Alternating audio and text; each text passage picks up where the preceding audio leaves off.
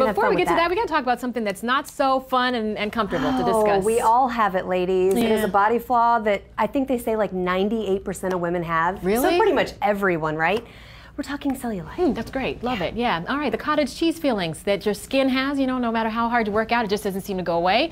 So we asked 3 women to try 3 different creams for 3 weeks to see if they'd make any difference on those problem areas. Take a look. I'm Lisa Wexler, and I'm a talk radio host here in Connecticut in the New York area. I just turned 50 not too long ago, and my problem area would be the back of my thighs. I'm Kathy McShane, and I run Ladies Who Launch in southwestern Connecticut, and I help women to launch or expand their businesses. I am 60 years old. My problem area is the back of my legs with cellulite. I'm Gail Sagel. I am the creator of Face is Beautiful, the one-stop beauty spot for women. I tend to get like some cellulite on the sides of my quads, and no matter how hard I work out or what I eat, I just can't get it as tight and smooth as I'd like it to be. Lisa, Kathy, and Gail are all successful women, and they all have some cellulite they'd like to get rid of. Dimples. I think of dimples when I hear the word cellulite, particularly dimples in my rear thigh region. It doesn't bother me. I think it's just part of the aging process. That's why I went to age. I think it's part of my genetics. Oh my God! How do I have that opinion? I don't feel that way. You don't feel that way? No, I work hard to get rid of it. You guys have real emotions about it. I don't. I just think it's part of the process. Yeah. I don't have care about it that much. I don't. I just think, you know, my mother probably had it. I think everybody has it. It's just part of the process. Well, Gail, you said you were young. I think I was young too. In shorts as a kid, you always have a little bit right back here. I never had it here. I always had it like right in the front of my quad. See, front would bother a tiny bit at my quad.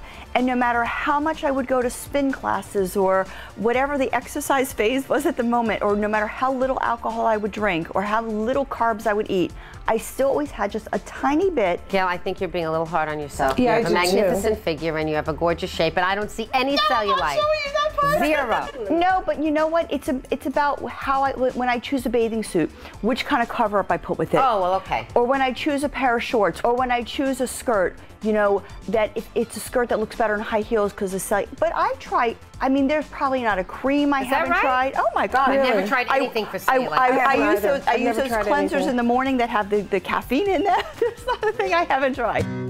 But one product Gail hasn't tried is Vichy Cellulite Stock, so we decided to have her put it to the test. Lisa and Kathy are also trying 2 different creams. Lisa's using Avon's A New Clinical, and Kathy is testing a regular moisturizing cream, Curel, Natural Healing. I think it's a combination of your genetics. I do. A big part is your genetics. I plead guilty. Yeah. Okay. Okay, I think it's a combination of what you eat. I think processed sugars and all that just make it worse. Yeah, okay. I think when you drink more alcohol, it makes it worse. Because we live in a society where anything that's considered imperfect. Yeah, we're very self-critical, and I think women are very hard on ourselves. But I also think that I other totally people agree. are very hard. I think if you look at the media and you look at it's People about magazine, cellulite here, cellulite gone. But but I think it's more than that, Lisa. I really do think that we live in a society where age is not celebrated. Everything that comes with age is a negative, and cellulite comes with age. And you know what? Let's face it, it's not really very attractive. When women don't feel good, they eat more. Well, yeah, I do that. I do that. But you know what I'm saying? Yeah. So when women want to feel better, they do things externally to themselves, whether it's buying a new lipstick or getting a new hairstyle. I had my porcelain-nominated teeth, and or getting new teeth, I'm not saying that's or getting wrong, rid but of their cellulite, so they feel better to approach the world. So the question is, will the creams really get rid of the cellulite? And if it can, what kind of results are Lisa, Kathy, and Gail hoping to see? I would like to see the waviness of the skin evened out. That would be my expectation of a cream that would help cellulite. But the dimpling, which is what I consider to be cellulite, for the cream to be successful, I would have to have less dimpling. It's the smoothness. Yeah. Right? Yeah. That's what I would like. Gail, what about you?